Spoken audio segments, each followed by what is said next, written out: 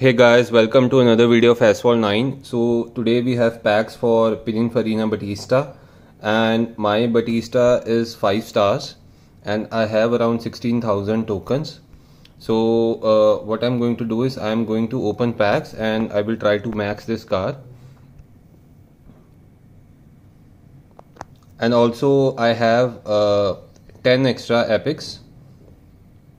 I only need 8. I have 10 right now, so I can also golden it. So let's see how is the drop rate.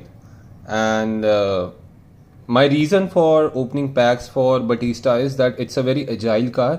When multiplayer was going on for Paris, I really wanted to drive this car, but I could only drive it at 5 stars because it was not maxed. So I really missed to drive this car during that time. Also, it's very useful for certain agile multiplayers like Credits Rush, or if there are any twisty tracks, and if there are limited tracks for multiplayer and they are twisty, and also sometimes for Club Clash also it's very useful. So let's open the packs and see the drop rate.